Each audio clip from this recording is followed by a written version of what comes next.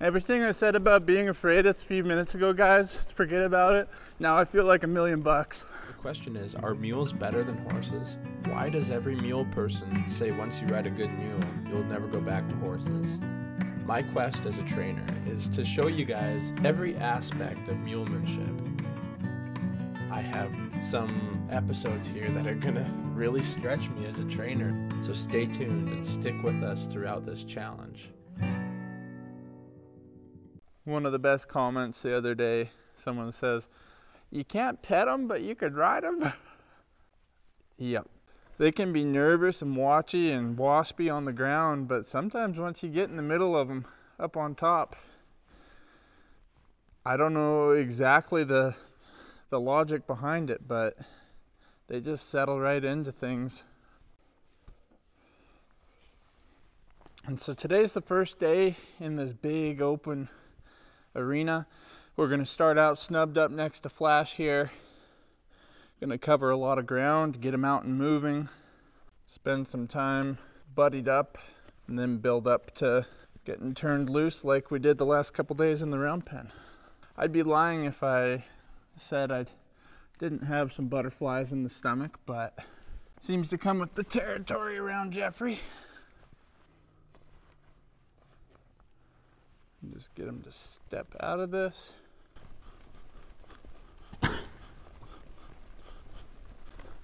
And so I'm just gonna move around and we're gonna try and get him loosened up. And we're gonna build these circles bigger and bigger until we're doing the whole arena, and then we'll switch directions. And so Jeffrey's got a mix of feelings here, I think, of not being comfortable with Flash and Nate right there, and of being worried about me. This beautiful custom mule skinner hat is sitting nice, but I never got it into lock mode, so before I really kicked her into a lope, I wanted to lock it down. Oh, we don't want that.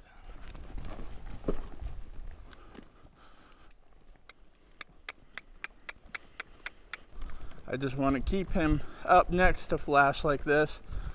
We didn't want to get back behind Nate there, so Jeffrey would be switching sides. And so I need to do a better job at driving him forward. Ooh.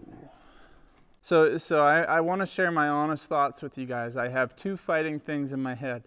Now, I'm sure I can talk Nate into coming back and helping me out again, but in all reality, like, if I don't get turned loose today, when will I get turned loose? Why am I not doing it today? Is it going to be better in 3 days? I don't think so.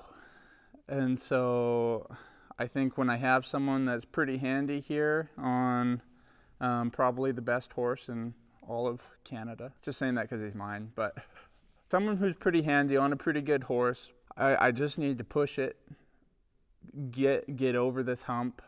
This is the moment. If you thought the first ride was what I was actually nervous about, you were wrong.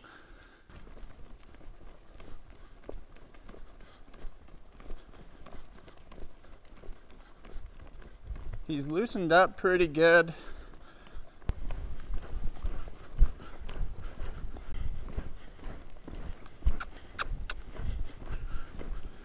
Everything I said about being afraid a few minutes ago, guys, forget about it.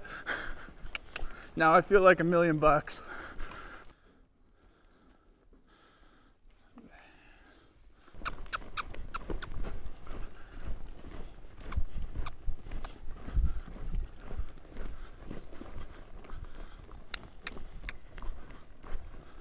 Well, thanks for following this Jeffery journey. We have a whole nother 5 months ahead of us. I'm excited to see just exactly what we can accomplish. You know, I didn't think I would be here right now either. So, you know, he's been a bit of a wild card for me. Do I think that it's all going to be smooth sailing from here on? No, I don't. But I think we got a pretty dang good start now. He may not be in the challenge, but he's my challenge. If you guys haven't checked it out yet, go to barjlhorsetraining.com. We have a membership area there with my training program. Thanks for watching. Share this video. Take care, guys.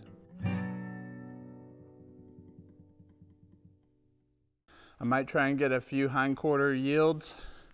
So that's where I'm going to flex them around, reach back,